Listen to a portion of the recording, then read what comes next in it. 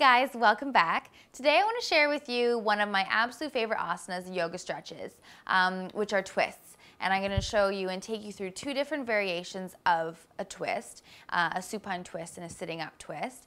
And twists are really great for firing up the digestive system. They're a great way to gently tone the core.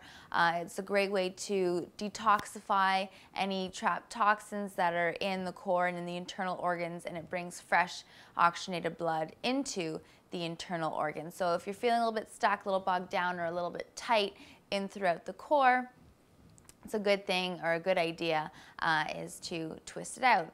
Twists are awesome to do first thing in the morning, and then also as you're winding down before you go to bed, but they're also a really great way to just wake up the body and give you a little bit of energy by getting by recirculating the blood flow throughout the day as well.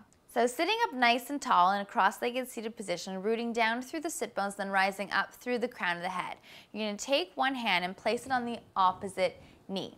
The same hand in which the direction you'll be turning, you're going to make a little bit of like a pizza box kickstand and place it right at the base of the spine. So fingertips right at the base of the spine, right at your tail.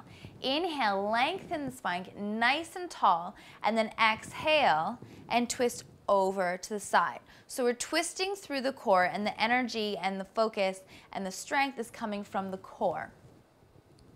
You're going to hold your twist for a good 4 to 5 breaths. And then if you want to also take it deeper, you can take that hand that's at your tail and place it on the inside of your thigh. It's not a requirement, just a suggestion. And then of course, you would gently uncurl and unwind on the exhale, and then repeat on the opposite side. Now, for the supine version, lying down on your mat, on your back, you're going to hug one knee into your chest. Grabbing onto that knee with the opposite hand, you're going to open up, same hand as knee, out to the side, palm turned face down, and then gently bring that knee across the body. And we always want to make sure that we are keeping that same shoulder as the knee that's being twisted across the body on your mat. So making a nice 90-degree angle with the knee, inside edge of that foot is on your floor.